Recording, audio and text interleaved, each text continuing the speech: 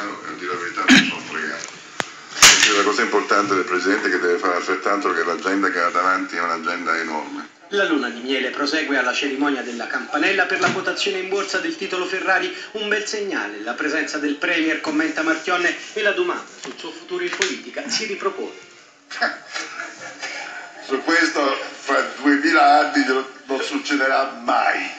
A Palazzo Chigi e pure a Monza a vedere il Gran Premio arriva Paolo Gentiloni, lo sguardo è rivolto alla campagna elettorale del 2018, nelle stesse ore Berlusconi lancia l'ipotesi di una candidatura di Marchionee a Premier per le politiche. No grazie, risponde il manager, che alla presentazione del piano industriale di FCA apre al futuro dell'auto elettrica e pone le basi per un'intesa con il nuovo esecutivo giallo-blu. Noi siamo sempre stati filogovernativi. Ma da aziendalista punge con una battuta il neoministro dello sviluppo economico. Di Maio guida una Renault, eppure è di Pomigliano, dove si fabbricano Fiat. Al posto suo andrei sempre in giro con una Panda.